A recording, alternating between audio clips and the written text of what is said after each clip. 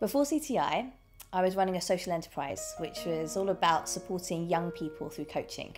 And at the time, I was being coached by a core curriculum student, and what I noticed was how focused and how masterful her coaching skills were. I came to realise that it was my intention to be a masterful coach. Whilst intention and passion are important, I also recognised that I needed to hone my own skills. I had to prove to myself that I had credibility.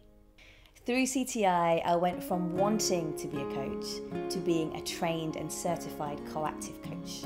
After going on a fundamentals weekend, I realised that my own values were very much aligned with those of CTI's. The thoroughness and professionalism of the CTI team was really impressive. I just felt like the whole programme structure had a really clear beginning, middle and end to each module, so you always knew that there was a flow between starting something new, testing out the material, and then really kind of mastering what you've just learnt.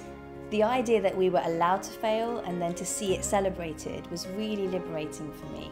During my time at Fundamentals, I saw that CTI really catered for all kinds of learning styles, whether you're a left brain learner or a right brain learner. The impact CTI training has had on my personal and professional life has been tenfold. It's given me really practical tools and the confidence to deliver effective coaching for my clients.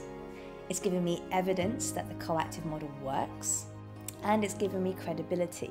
My recommendation for those of you who'd like to be a coach is it's vital to do your own research. Go on a 3-day fundamentals course. There's no selling and no convincing, but from that you get to really feel and experience the coactive model, and it really does impact you, so you get a real taster of what coactive coaching is really about.